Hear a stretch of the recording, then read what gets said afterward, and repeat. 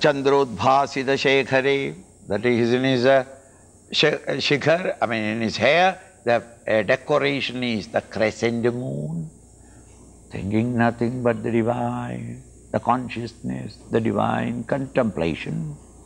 Smarahare, Gangadhare, Shankare, in that Shankar, one who is giving all auspiciousness, pure state of auspiciousness, which is Gangadhara, who is the one who is carrying the Ganges, the spiritual knowledge in him.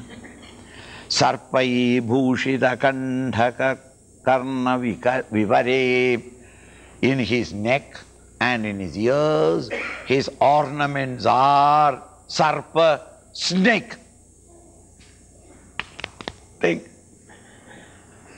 In every religion, snake represents the ego, the lower, the baser in us. It is a snake that comes out and whispers stupidity to the two. Not to the man. Man would have immediately turned and taken a stone and finished him. To the lady. To Eve and goes and disperses.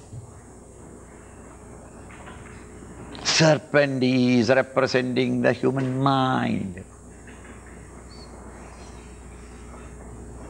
Our Kumar, that is Ganesh's brother, he is riding on a peacock and the peacock is holding a snake.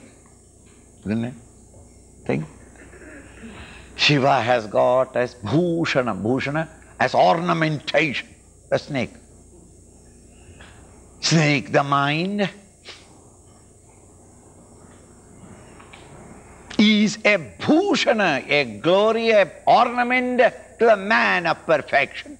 He doesn't kill the mind, but he keeps the mind under his control, and that is his glory. Om Namah Shivaya.